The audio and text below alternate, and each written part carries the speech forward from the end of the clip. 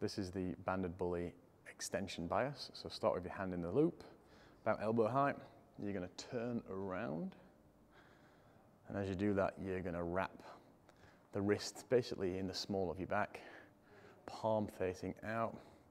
You're then going to peel away, take some tension, and just work on owning this position. So obviously, the further away from the band I get, the more tension there'll be. Same as if the band's thicker.